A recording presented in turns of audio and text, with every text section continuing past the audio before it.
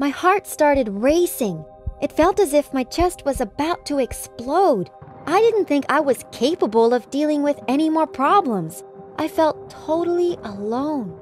Never in my worst nightmares did I expect this to happen to me. I know that I'm not a bad person, and I didn't deserve what was happening. The text that I received on my phone turned my life upside down. Without having any explanation for what I found in the text, I was aware of only one thing. I had to find out who sent it. Imagine yourself in my shoes.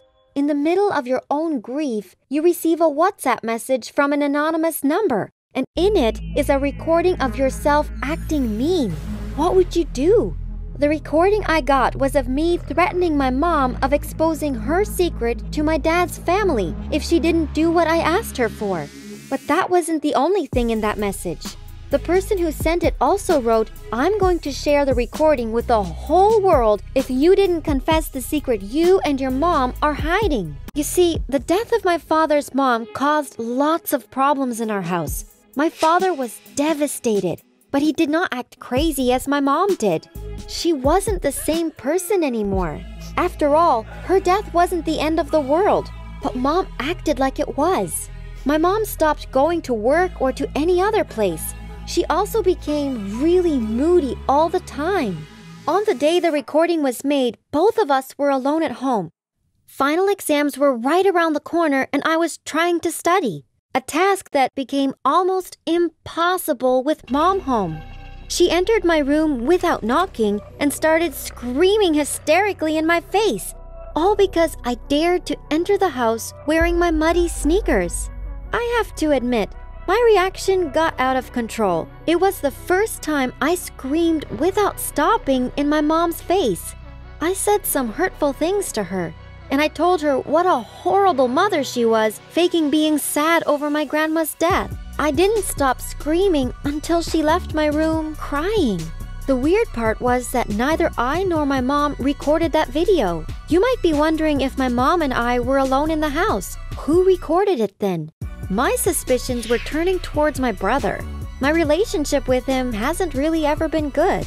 He has always claimed that I get everything I want and he doesn't. He thinks I'm my mom's favorite. I started to wonder, was he trying to turn my mom's attention toward him? Or maybe even worse than that. Maybe he was trying to ruin my life. But I couldn't point the finger at him without being sure. I felt really afraid of replying to the message.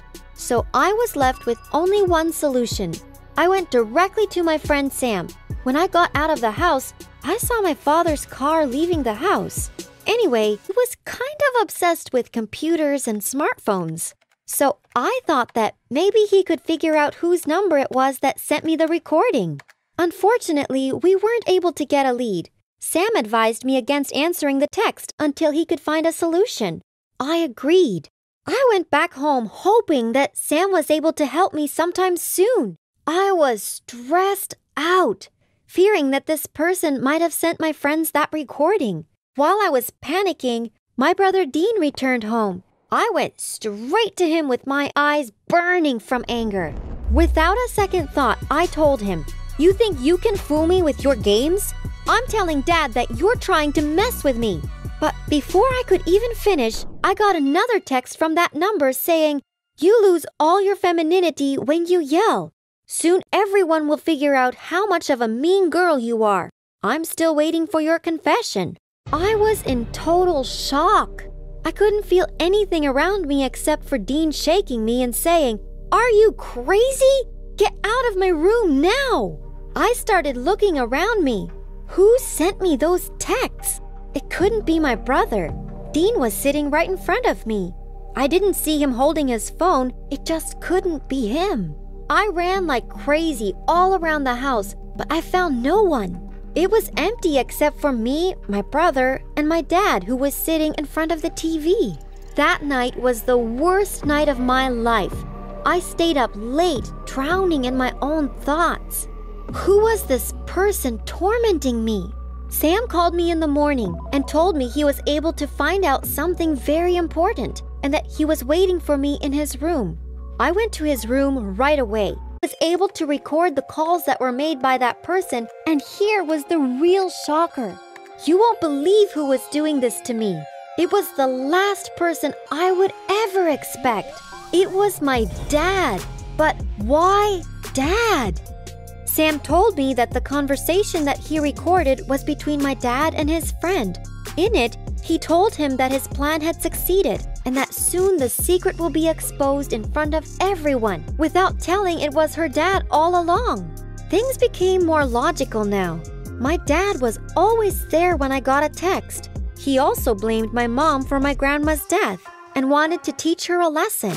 But why did he get me involved in all this? Why is he acting so evil? I asked Sam to send me the recording, but he refused. He even refused to let me listen to it. He said he had deleted it in order to protect himself because hacking and recording people's phones is illegal. He left me with no proof to face my dad with. I left Sam's home not knowing what to do. Was I supposed to tell Mom or Dean what I knew with everything that was already going on? As I walked toward my house, I saw an ambulance stopping right in front of it. I raced toward it and saw the worst thing ever. It was my mom. They were taking my mom to the hospital. I ran quickly toward them and asked Dean what's going on. He told me he found my mom collapsed. It must have been because of her depression, lack of sleep, and the fact that she was hardly eating. I followed her to the hospital, and my dad and Dean followed me later. My dad looked so worried about my mom, but was he sincere? I decided to keep quiet. 2 hours after arriving at the hospital, the doctors allowed us to see my mom. She was really tired. I don't think her pale face was part of any kind of act. The doctor said that the exhaustion my mom was feeling was due to her sadness over my grandma's death. My dad held her hand as she slept. My thoughts were all mingled. Is he acting this way to look less suspicious? Why does he keep asking me to reveal the secret that he himself is related to in the first place? It was not only my mom's fault that my grandma died this way. It was his fault too. It just didn't make any sense. While I was drowning in my thoughts, my phone rang. I started receiving endless messages and many recordings of my own voice. Me screaming at Sam, me speaking on the phone, me ordering pizza, even me singing in the shower. Who on earth was still sending me these messages? I already knew it wasn't Dean. My mom was lying on the bed right in front of me, and my dad is sitting with us without his phone. So who could it be? I couldn't stop myself from replying to the messages anymore. Whoever was sending me these, I was certain it wasn't any members of my family. I texted back saying, "Who are you?" And after a few seconds, they answered, "I'm nobody. Haha." I knew then that I had to play along. I texted back, "Fine, I know that you are my dad. You can't hide your identity anymore. I will not reveal to you the secret you were asking for. And I will tell everybody the real reason my grandma died. If you don't stop harassing me, I'm going to send the police to Sam's home so he can give them all the evidence we found against you on his computers. I'll give you 1 hour to think about it." I turned off my phone after that. In reality, I was never going to call the cops, but I learned this trick from the many movies I've watched. I wanted whoever was messing with me to feel threatened. For the next hour, I was counting the seconds so I could turn my phone back on and see my fake dad's response. During this time, I went straight back to Sam's home to tell him about my heroic act. But what was waiting for me was something I never expected. When I got to his house, his mom told me that he had been acting like a lunatic for the past hour. He had his bedroom door closed the entire time, but she had heard noises as if he was moving his furniture around or something. She left me and went to tell him that I was waiting for him in front of the door. In the meantime, I turned my phone on again. What I found was scarier than everything that happened so far. I didn't receive any new messages or any calls from that strange number. And when I tried sending him one, he never ended up receiving it. You might think that what's happening isn't something to be frightened from. You might even think that my threatening prevailed. But my story didn't end there. Sam had called me more than 100 times during that past hour, and he had sent me like 20 messages telling me not to call the police or I would get him arrested. Then Sam came quickly to the front door. He shook my shoulders and asked me if I called the cops. I told him that I didn't and that it was just a trick, nothing more. I mean, I just tried doing what heroes do in those spy movies we watch. But how did Sam even know? He started to look less worried, and then he said, "Didn't I tell you that I'm keeping an eye on this number? I read your text." Then he slammed the door in my face without any further explanation. I spent that night watching my phone, waiting to receive something, anything from that dreaded number, but there was absolutely nothing. That wasn't the only thing I was thinking about, however. Sam's irrational fear was also a mystery to me. At the end of the day, he was only trying to help, so why was he so afraid of the police? Meanwhile, my father texted me. This time, his name appeared on my phone screen. It's true, I wasn't really sure it was him who sent me those texts, but still, I was so scared of reading it. My heart was racing as I started reading. The text said that my mom took medicines and that she was getting better. He also told me that my mom has been blaming herself for the death of my grandma and that I made her feel so guilty by harshly talking to her. The truth is, she was not satisfied with grandma living by herself, but it was my dad who insisted on moving to another city since mom found a better job for her there, despite grandma refusing to move with them. No one knew about my grandmother's illness because she chose not to tell anyone. Her death was surprising to all of us. He said that I have to endure my mom's horrible mood and stand by her side instead of blaming her so we can all get through this. A whole week ended up passing and the strange number didn't contact me even once. I have to admit, I didn't think my threat would scare them this much. I was really confused. I couldn't find any explanation as to what was happening. During that week, however, life was getting better. Mom came back from the hospital, and she was starting to get better. I finally returned to feeling the peace and quiet I had lost. But then, one day, something super weird happened. My friend Charlie told me that she and another girl who attend our school didn't want to go to school because they were feeling that they were being watched. Not only that, but someone was sending her threatening messages along with recordings of herself. Her parents told the police about it, and the cops advised her that she should remain at home until they catch the stalker, because this wasn't the first report they had about this stalker in the last 3 months. I couldn't believe my ears. Was it possible? Could it be that it wasn't just me after all? My dad came to pick me up when school ended, and I asked him to turn off his phone because I was going to tell him something really important. I also turned mine off just in case.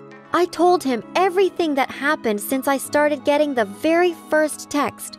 He was worried and took me to the police station. After I gave my testimony, I noticed the detective asking me a lot about Sam. He asked questions about his age and the kind of devices he owns. They were worried about the fact that Sam didn't want me contacting the police. We returned home after the police told us that everything would be all right. But the officer asked us not to talk about the whole ordeal in front of any electronic devices. And that's exactly what we did. In the evening, we heard noises coming from Sam's house. I went outside to see what's going on. And there was the biggest surprise of all. The police were arresting Sam and confiscating all his computers and electronic devices. Yes, what you're thinking is true. Sam was sending all those creepy messages from the beginning. And not just to me, but to all the other girls too. The next day, the cops called us into the station along with all the other families who had faced the same harassment and threats. They told us that Sam had admitted to everything. Sam was watching those girls at school and getting close to them so they could be friends. Then he'd start sending those threats along with recordings he got by somehow hacking our phones. Sam was obsessed with computers and electronic devices, and he was doing it all for fun. He was just toying with us. It was all a silly game for him. He was truly living the role of the evil villain without giving a thought to the pain he was causing all those girls, including me. That totally explains his reaction. Even though this has all been over for a while and Sam has been locked away, I still get scared sometimes that I'm being stalked by some stranger, and I never feel safe being close to my phone anymore. Hi, I'm Tanya, and for a while, my story was like a fairy tale gone wrong. My mom passed away when I was a kid, and my dad remarried right away. A mean, nasty woman with 2 daughters several years older than me. Sound familiar? Yeah, my life pretty much became Cinderella. My stepmom, Penny, hated me but loved her 2 daughters. She would spoil them rotten while treating me like dirt. She didn't care that they bullied me. She bullied me too, and my dad was at work so often that he didn't even seem to notice. My stepmom even started making me do housework. Horrible chores like scrubbing the toilets and taking out the trash, and she never made my stepsisters do anything. I was shocked by how a fairy tale written so many years ago could so accurately represent my life, minus the part with the talking mice and the bluebirds coming to help me do chores. My best friend Stephanie tried to encourage me. She'd remind me that I only had to live at home until I was 18. Then I could go off to college and start a new life far away from my wicked stepmother and stepsisters. You have amazing grades, she said. You'll be able to go to any school you want. You could go somewhere across the country, across the world even. Stephanie was the only person keeping me sane as my stepmom continued to treat me cruelly while letting my stepsisters get away with murder. I told my dad about it once, but he just said that blending families was an adjustment. Give them a chance, he said. Your stepsisters have had a rough time since their father left. I'm sure Penny's trying to make it up to them by indulging them. I hated that he took their side. If I was Cinderella, then where was my fairy godmother? Where was my Prince Charming? I knew the answer. That stuff only happened in fairy tales. In reality, nobody rescued you from your awful life. Especially not princes. When guys asked me out, I told them I was too busy for a relationship. In reality, I was scared. How could I expect to have a good relationship when my home life was this bad? As high school wore on, I continued to get perfect grades. I did some volunteer work, which got me away from my house and bulked up my resume. Once it came to start applying for colleges, I thought I had a good shot at getting a scholarship. When I sent in my applications, I was so nervous I was shaking, but I was also excited. Soon, I'd be able to escape. I was so excited. I made the mistake of telling my stepmom what schools I'd applied for. She was angry I'd picked schools so far away. I didn't realize I had a responsibility to my family and should stay close to home so I could continue to help around the house on weekends. She said if any of those schools accepted me, I had to turn them down. I told her I was almost 18 and would go to college where I wanted. She called me ungrateful and said it was good my mom hadn't lived to see me spoiled childhood. I was horrified. I ran out of the house and went to Stephanie's to pick me up. Stephanie had some friends over that night, which actually made me feel better. I met a guy one day who was really nice. We talked all evening and had a ton in common. He had also applied to all the Ivy League schools. Brown was his first choice, just like me. He offered to walk me home, but I was nervous. I couldn't let myself like this guy. A messed up person like me couldn't have a relationship. I made some excuse and went to say goodbye to Stephanie. She asked that day, but I said it wouldn't work out. She told me my stepmom had already ruined so much of my life. I shouldn't let her ruin this too. At that day again, she told me to walk me home. I kissed her by my home. I was so afraid to hug him. But we started seeing each other more. I told him about my stepmom and stepsisters, but instead of thinking I was crazy, he was sympathetic. And even offered to come over and help me with my chores when my stepmom wasn't at home. The more I started to trust him, the more I realized the best way to stand up to Penny was to have my own life. But could I really believe Dave would stick around? The day I got my acceptance letter to Brown was the happiest of my life. I'd received almost a full scholarship. I called Stephanie, and we both screamed with joy. I was finally getting out! But what about Dave? Then Dave called to tell me he'd been accepted there too. I guess we'll be seeing a lot of each other, he said. I was over the moon. Later, he texted that I should come over. He wanted to show me something. His parents weren't at home, and he decorated his living room with candles and strings of lights. It was a little messy, but I was still impressed. He said he wanted to dance with me to celebrate my incredible achievement. So he put on some music and we danced, laughing and trying not to bump into furniture. I realized I'd finally found my Prince Charming. Maybe this part of being Cinderella wasn't so bad.